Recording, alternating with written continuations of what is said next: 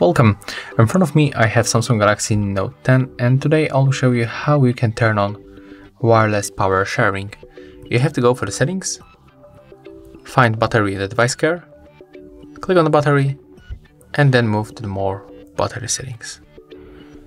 And when we are here we have to find wireless power sharing and we have to click on the switcher in the right upper corner to turn on wireless power sharing.